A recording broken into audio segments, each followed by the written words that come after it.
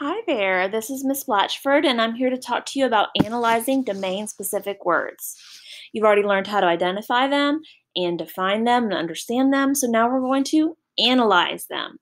To start out, we're going to read a part of Harry Potter and the Philosopher's Stone, one of my favorite books.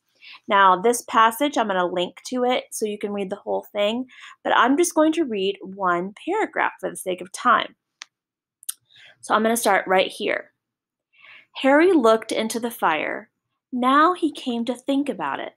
Every odd thing that had ever made his aunt and uncle furious with him had happened when he, Harry, had been upset or angry. Chased by Dudley's gang, he had somehow found himself out of their reach, dreading going to school with that ridiculous haircut. He'd managed to make it grow back. And the very last time Dudley had hit him, hadn't he gotten his revenge without even realizing he was doing it? Hadn't he set a boa constrictor on him? Harry looked back at Hagrid smiling, and he saw that Hagrid was positively beaming at him. All right.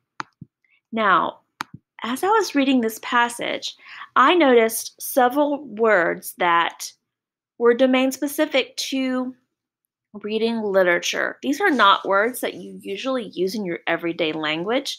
They're words that you're going to come across as you read literature. So let me show you a few that I found in this passage.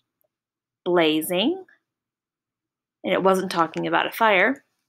Beaming, crackpot, and squeal. Now, those are not words that I use on an everyday basis, but I was able to use my context clues to figure out what they mean. So, I'm going to pick one of these words to analyze.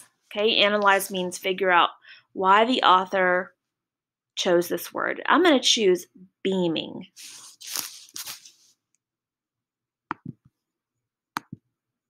So one way to get to know a word better is to do something called a Frayer model. You're going to be working with the Frayer model as you analyze words on this assignment. So you can see that there's 5 sections. The first section, you add your word.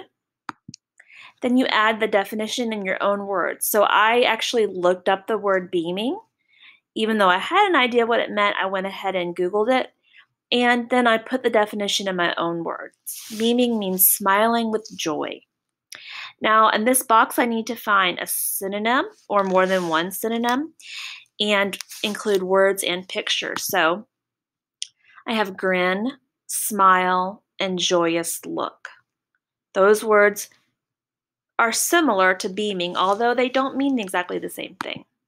I also found this picture that looks like beaming and this one.